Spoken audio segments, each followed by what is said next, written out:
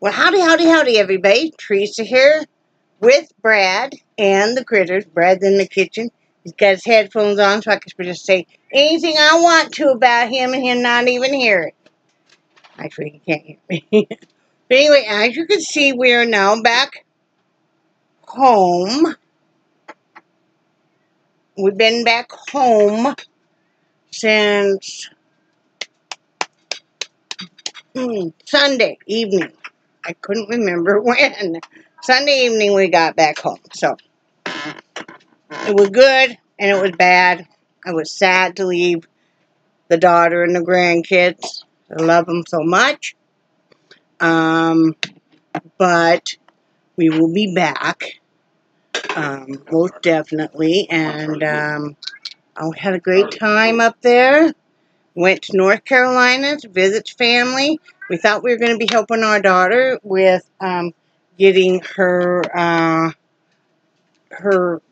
schoolie, because her significant other, her boyfriend, was going to take it back to Wyoming to get their stuff out of storage and bring the stuff back, right? Well, it broke down, and then sadly, his mother, he got a call that his mother had been found unresponsive and rushed to the hospital, which she later did pass away. So he had to leave. He was stranded and waiting for Monday for a tow truck and mechanic and stuff. And he had to leave before that. So anyway, she finally was able to work it out with a schoolie. It's a 40-foot bus. This has been converted over. Was able to be taken to the mechanic, and there it sits. And we thought we were going to be able to go. Brad was going to be able to go and help her get the bus, but it hadn't been fixed yet. So anyway, and also we went to go see if we liked the area, and also to see, I know I'm pretty bright here and I'm sorry, to see if we're going to like the area and if we could find some housing, because we've been looking and looking and hadn't really been able to find much of the way of housing. But we had a couple leads. So, long story short, Brad met with a wonderful gentleman who has these brand new mobile homes, and he has a very, very nice trailer park, and showed Brad a couple of mobile homes. One they liked. Him and my daughter went because I was so sick last week I couldn't not even go because of the breathing. I couldn't have walked far enough and wasn't breathing well enough to do it. And even though I was taking breathing treatment and everything. So we'll talk about that.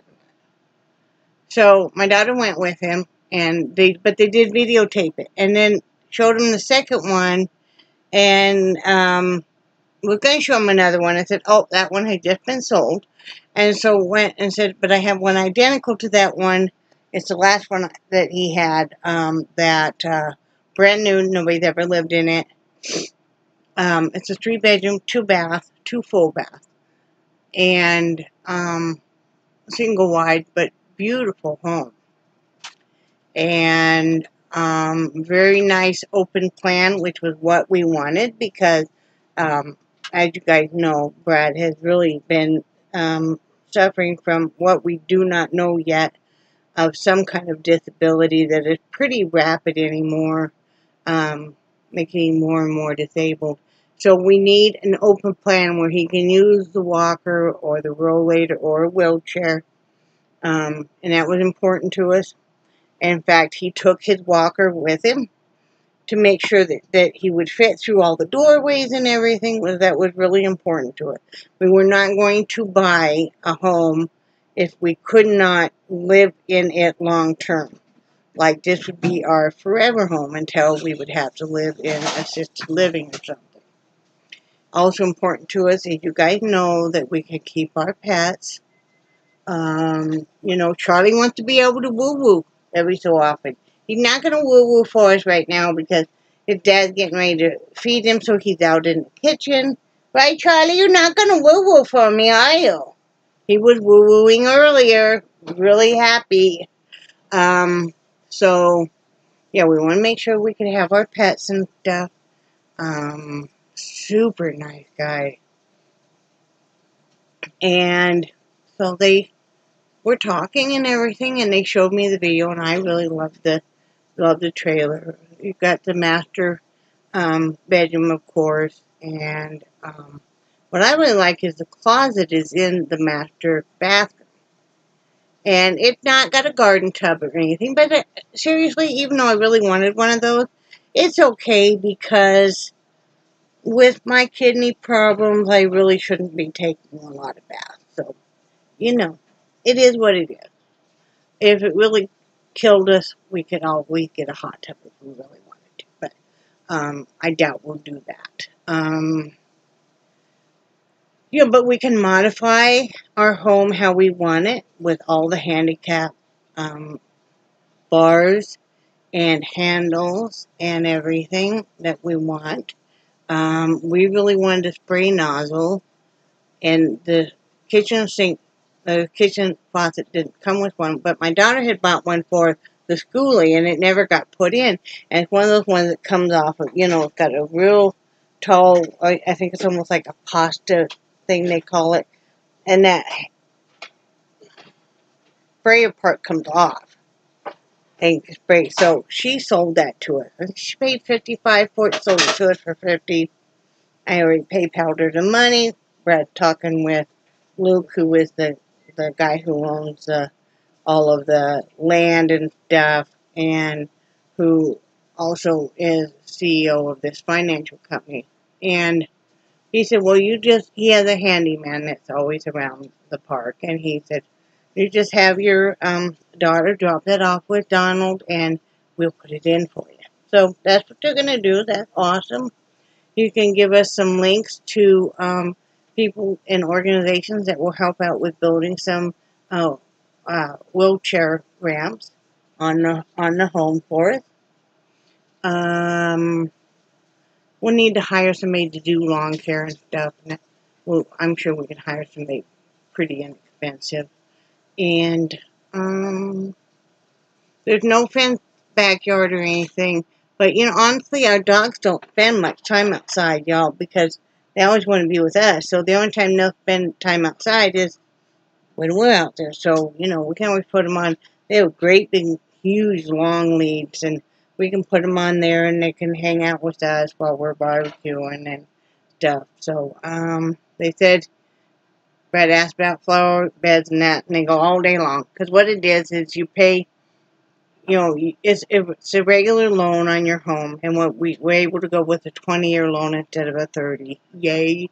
Because, you know, we want to be able to pay this off. And then it's like $215 a month for lot rent, which is really, really great price on lot rent. So, got that all done. We started the paperwork. We started paperwork, you guys, on Friday. Saturday, Luke is pushing Friday evening because he was hoping to be able to get all this together by Saturday before we left. That didn't happen because there's a few things that we had to get done that we had to wait till we got home. We got full approval yesterday, but I didn't want to make the announcement until I heard it from Luke himself when he called and he was talking with Brad, and he goes, well, congratulations, you guys. And I'm like, yes. Because, you know, even when we bought standard homes before, this would be the third home we bought. You've been afraid that all of a sudden they'll go, April Fool's, or they'll go, oh, well, this little thing is now going to make it where you can't. And so, but yeah, so this is going to happen.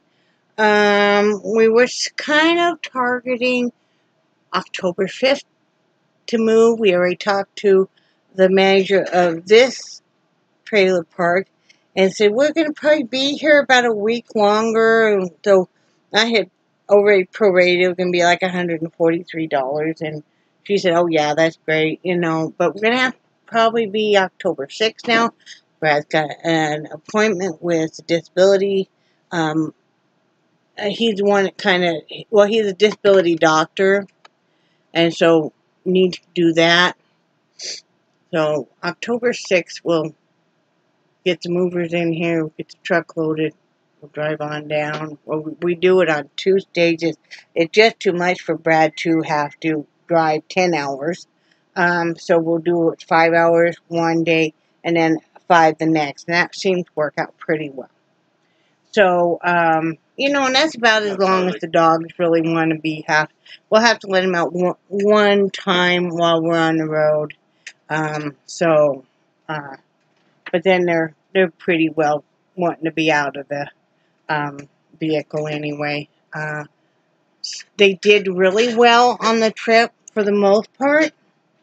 Then they did really well in the motels. No accidents or anything. I was very proud of them. They were very happy to be with us, of course. So that was all good. Like I said, had a fantastic time with my daughter and grandkids. Loved every moment. They had me laughing so hard at times I thought I was just going to pee myself because it would just, I mean, I had tears running down my face. They just, you know, they just are so funny. You know, my granddaughter made sushi for us all one night and stuff, so that was awesome. My daughter, they went to the store for 3 different times. She's determined she's doing everything she can for us. And in fact, there was something that Brad was wanting to do, and my daughter was wanting to do it for him. And finally she said, just let me do it. It'll make me feel better about the whole thing. So she helped us with all the paperwork. We don't know all this lingo. And see, she's been in the business world and done office work for so long. So she's like, well, yeah, you want to do DocuSign? And she's talking with Luke and stuff. And I mean, man. So yeah, she really helped. So as a thank you gift, she loves coffee, like her mom. But no wonder she likes coffee, right?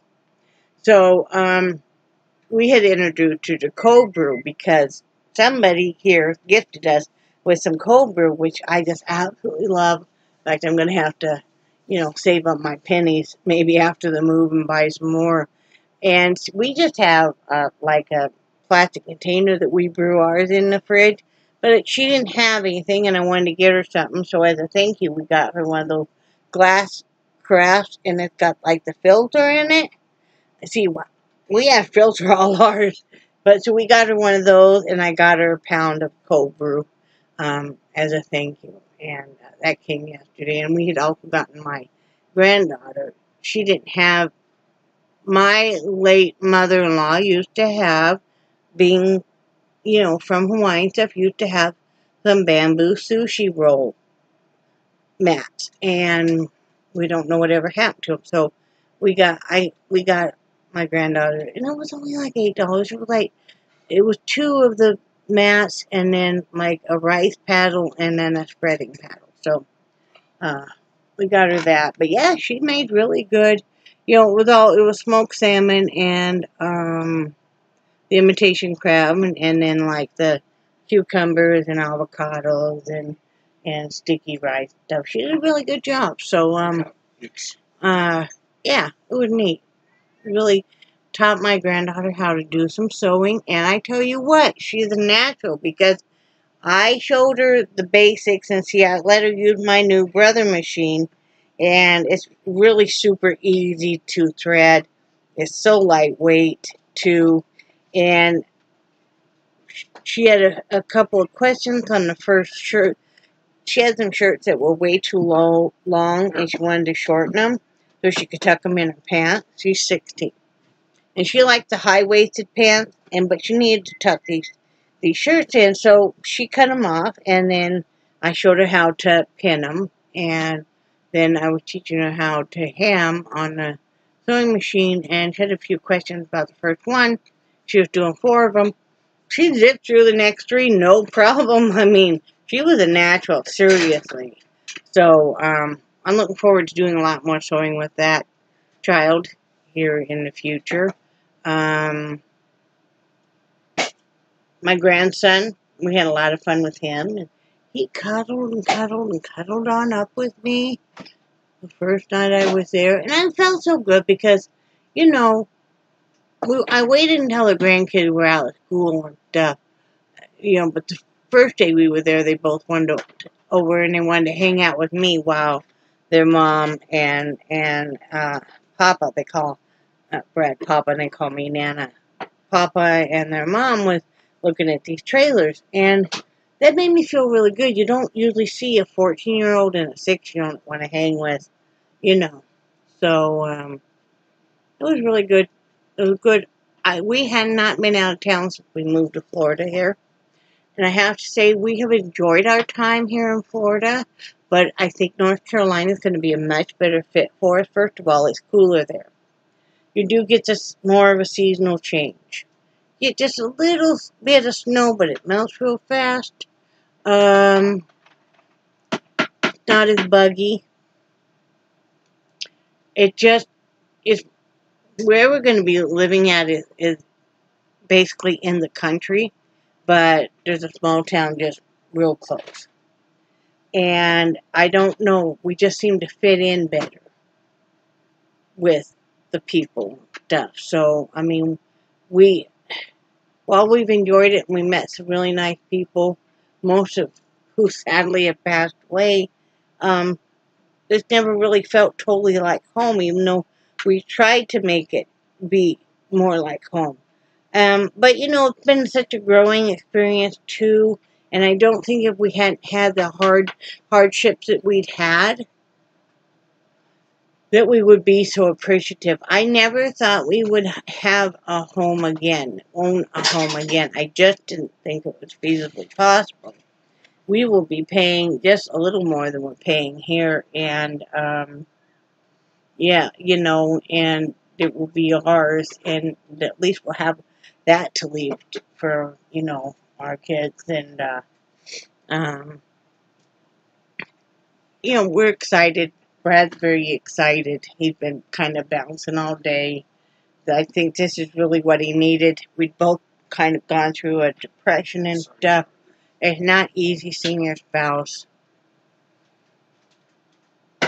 deteriorate physically. He fell one time while, you know, and I had to help him up. He fell and spilled my coffee all over outside of the hotel. And then I fell on the way home. And I don't think it looks very bad. But you can't really tell now. But trust me, this was very, very swollen yesterday. It's starting to, it hurts more now, but it's starting not to be as, you can see a little bit of discoloration. Fell on the top step here, and I had splintered all over. And just bam, knees and hands, butt up in the air. So, yeah, I just didn't pick my feet up well enough. So, we're going to make the change that need, and then as soon as we get there, we're going to get the insurance. You know, if we have insurance here, we self-pay health insurance. We'll do it there, and we're going to find doctors, get Brad some help. He'll have to get probably we probably won't get a disability attorney right away because this is all really rolling, so we're going to see what happens with that. But yeah, and then there is a chance that further down the road that my daughter might decide she's thinking about maybe buying a mobile home, a new mobile home, and you know, they're in the same park, so that would be awesome. Just, you know, have them closer. They're not very far away as it is. They're only maybe 20 minutes away, so you know. But I need to have my god dog come over, or my grand dog. I mean, my Burkalopolis. His name is Burke, and I call him Burkalopolis. He's a little beagle, and he's just cute as can be, and he just loves his Nana. And you know, so of course, and then I got I haven't even met the cats, but see, they're on the 3rd floor and we can't navigate the stairs. You know what the funny thing is, too, is we got home and stuff. I had to get back on some antibiotics, stronger water pills. You know, I had dealings and conversation and everything with the doctor yesterday. That's all good, guys. You know, she got me prescriptions and, you know. So I'm feeling better. Breathing is better. Yesterday, I was able to carry in the groceries. Brad needed to come inside, and he was really hurting. So we had gone and picked up a few things. You know, when you get back into town, you don't have any fresh stuff and any milk or anything. So picked up a few things, and I was able to carry those upstairs, carry them inside and stuff, and I felt really good about that. The breathing's getting better. I haven't had to have any breathing treatment. I've been having to use my inhaler still. Go. What? Oh. Dixie. Watching the dogs. Brad's feeding the dogs. So, yeah, things are getting better. Excuse me. As I cough. So, very excited, guys. Brad laughed because I've been putting things. I have an Amazon wish list. You guys, there should be a link below. If not, I'll double check it. Just if you're friends with me on Facebook, you already knew the announcement about the mobile home. But yeah, I've been putting stuff on the wish list because it's like, you know, we want to have a security cameras. Those really come down in price.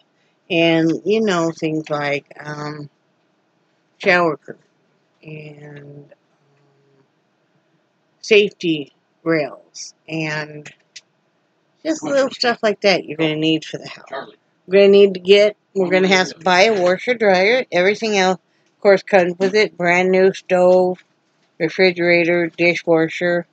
But that'll be exciting. And I think I'm going to give, Carol had 2.5 years ago, it gifted us with this portable little washer, and then it has a spin thing on right next to it. And we have used that for 2.5 years every week for at least 5 to 6 loads a week. Right? It does like about a third of the size of a normal washer, maybe a half, depends on, you know. But we have used that, and I'm gonna gift it. I'm gonna give it to probably one of our neighbors here that we really like. They're really nice people. They're the ones that lost their everything they owned, including their cat, to a trailer fire. And then they got moved into another one. So I think I'm just going to give that to them because, you know, it's 2.5 years old, and it was a gift given to us, and why not pay it forward, right?